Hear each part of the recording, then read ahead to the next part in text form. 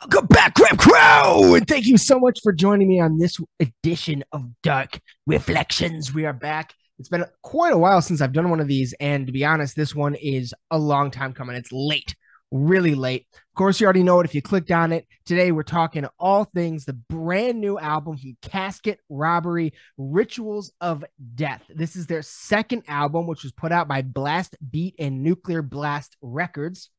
And it was released on November 11th. So it's a little bit while ago. I'm a little bit late to this. I know that, but I had to still make this video because it just I can't put the record down, to be totally honest. Normally, right now, I would have a physical hard copy, but I mean, sadly, I don't. But part of the reason for that is because the first round of pre-order or the first round of orders all sold out right almost when the album came out.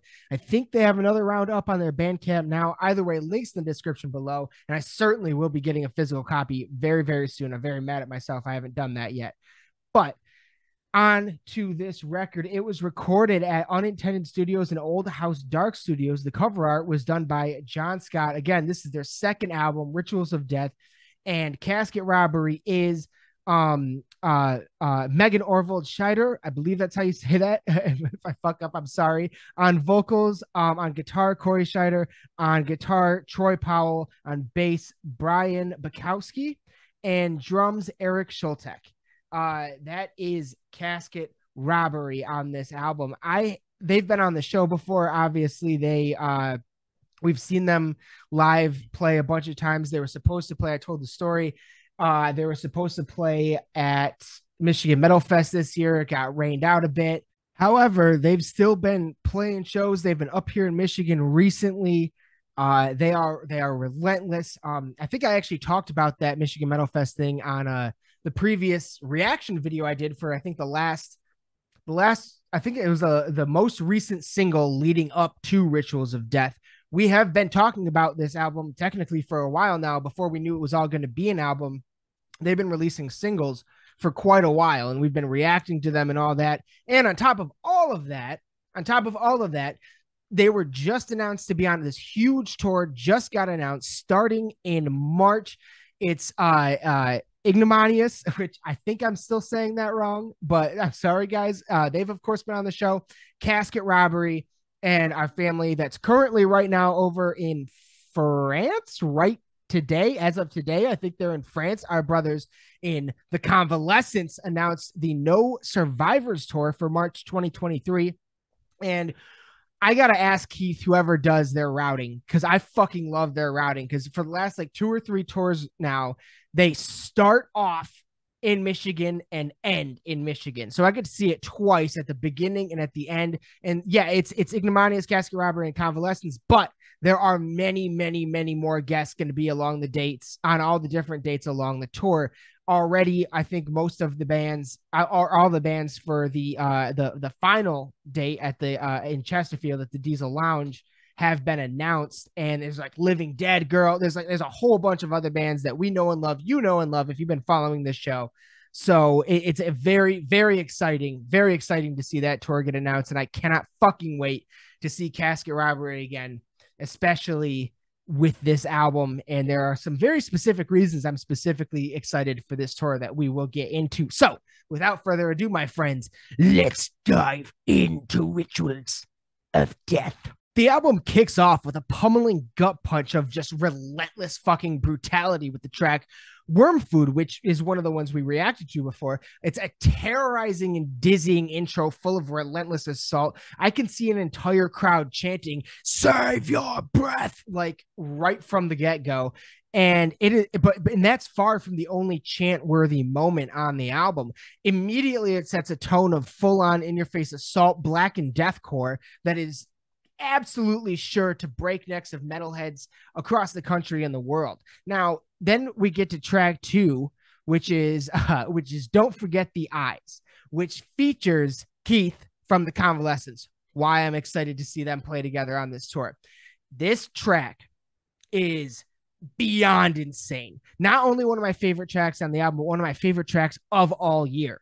We got Keith from The Convalescence and Megan, two of my absolute favorite screaming vocalists going today, coming together on a track, and even I could not have predicted how good it would sound.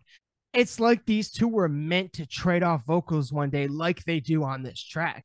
As a fan, they did it in my absolute favorite way because metal is a little bit newer to the game when it comes to being heavy with features on albums from other bands and stuff. It's only been in the last 10 to 15 years that it's become a lot more prominent. And there are many different ways to have a guest on your track. You know, someone sing a verse or play a riff or maybe jump on the hook and that kind of just be it. But when it comes to metal vocalists, especially of the style that Keith and Megan do, I much prefer to hear them work together and build off each other throughout the track, as opposed to someone just having one verse. And don't forget the eyes. It sounds like they are both in the gang vocals, which are masterfully woven throughout the verses. Also, both Keith and Megan have their own verses, but at different points in the track, they both come in almost every verse, it seems like. So it's really a very well done trade-off that constantly feels like it's building off of itself, as well as building off of the opening track. And I cannot wait to see them together live next year and hopefully get to see this performance live. Death's Dance moves a bit differently than the first two tracks on the album. Not only does it feature the album's first orchestral music, we also hear Megan getting somehow a bit more demonic, as if that were even possible, with her vocals, doing some different style vocals for a couple lines. Also, the overall tone, I mean, it begins and ends as brutal and fast and heavy and hard as the first two tracks. However, it feels more straightforward death metal, a little bit more toned down, kind of just a love letter to death metal in a lot of ways. Especially in the middle section, you feel like you took a big drop off a roller coaster, and it has a really haunting tone to it that leads back into the brutality, but also beautifully paves the way for the orchestral outro. And I have to say, there was a moment in the track where Megan screams the word rituals. I can't even do it. I'm sorry, a little under the weather right now, so my voice is a little hit if you hear that. But yeah, when she says rituals, when I heard her scream that, I was like, God damn it, that sounds like Angela from Arch Enemy. And I love it. It made the hair on my arm stand up. Like, it gave me goosebumps when I heard her scream it like that. It was amazing. Also, up to this point and throughout, like, the lyrics on this album are unfucking believable. Death's Dance works in perfect combination with Postmortem. This is the first track on the album that it starts off with a sample, which next time I talk to them, I'm going to have to ask them where some of these samples are from, because I was not able to identify them right away. And there's also this bone cracking sound effect. Yo, that shit was crazy. Like, it literally sounds like you're hearing bones crack in a metal song. It was fucking outstanding. I loved it. I love this track in general. This song would be perfectly at home on a Cannibal Corpse or a Black Dahlia Murder album. The lyrics are a literal horror movie that make your stomach churn. When you read them, you feel like you're doing something wrong, which is how I always felt when I would read the lyrics to Cannibal or Dahlia. It's a fantastic down tempo. Corey really gets to shine on this one with a really spectacular guitar solo and riffing just throughout the entire track. It creates a really haunting and terrifying scene and ambience. And it ends on these really scary, like, clean lyrics that almost, I'm pretty sure it's Megan, but it almost sounds like a child saying them, which kind of like makes it even more creepy. And this bell like ringing. This is a spectacular horror fueled death metal track. And that's what I love. Like, I love just horror death metal, and death metal is horror to begin with. It is the horror music, the horror genre of music, you know, like horror is for movies. Death metal is that for music. And this just, I mean, it's spectacular. It is that in every way and in everything, and it gives you everything that you would want from a track like that. The track Beautiful Death features our next vocal feature. This track features Mary Zimmer from the YouTube channel Voice Hacks, which is awesome because that's a YouTube channel that I've been following for at least over a year now. I found her probably a year and a half ago now, and I think she's a fantastic vocal coach, and if you follow her videos, she's great for the screaming style of vocals. Um, but this track, Beautiful Death, it's an awesome intro with its riff. It has another fantastic solo. Um, and it's just these two great vocalists working together in tandem. Like when they go back and forth, which they do a lot on this track, it literally, like, the image that shot in my head was like a group of metalheads in an abandoned house summoning two screaming fucking demons doing battle. Like, that's what it sounds like to me. It's fucking incredible. Mary Zimmer is fantastic. And it's just really cool to hear how they like went back and forth and traded off all the lyrics on this one. They do a spectacular job on this track. Bone Mother, I won't spend much time on because we already did a full reaction video to the music video and stuff, but it is one of my favorite tracks on the album. Some of the best drumming on the album. The song feels like everything that they were kind of going for as a whole. It has every element of everything we've heard so far on the album. From the storytelling and terrifying lyrics, incredible drums, guitar, bass, vocals. It kind of seems like this is a good example of everything that they're going for coming together. Great track. The Hidden, the Hideous, another one that we actually have. Again, I think we did a reaction for that one as well. So again, won't spend a lot of time on it, but there's a moment in the song where there's chanting, "Come out and play." Like, that's going to be huge. I cannot wait to see that live. I love on this track, we get some really haunting keys. It almost reminds me of almost like a Danny Elfman kind of feel, kind of like progression a little bit. At least that's what popped in my head.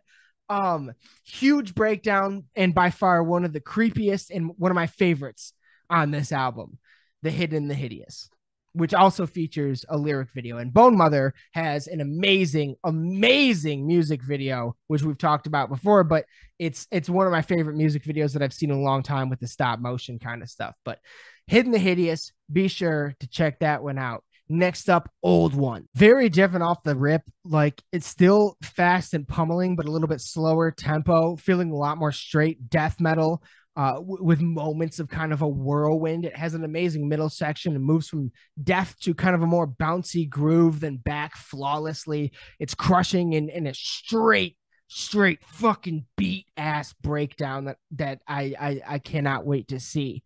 And finally, the two gut punches to close this out. Reanimate, which starts with another sample that I really want to ask them about. This is a song that I love. It has some sort of electronic stuff happening, but it's intertwined brilliantly with just a constant feeling of like falling. Like, you constantly kind of feel like you're falling through, like, I don't know, maybe a hole to hell.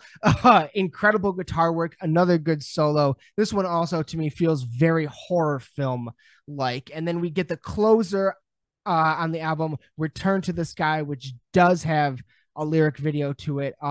Heavy on the blast beats, but Megan, her vocals make them move brilliantly. It feels really it feels really well-rounded, like a part two to track one in some ways, which rounds out the album perfectly. Like, they did a great job at kind of capsuling it, like putting it all in a capsule where you go through the different stages. And I think that Return to the Sky closes the album out in a brilliant way. So, unbelievable album, top to bottom. One of the best I've heard all year so far. This album is all killer, no filler. This album takes you on a psychotic, terrifying, haunting, dizzying journey into the underworld where you will chant, bang your head, break your neck, and mosh in hell. Satan himself would raise his horns to this album.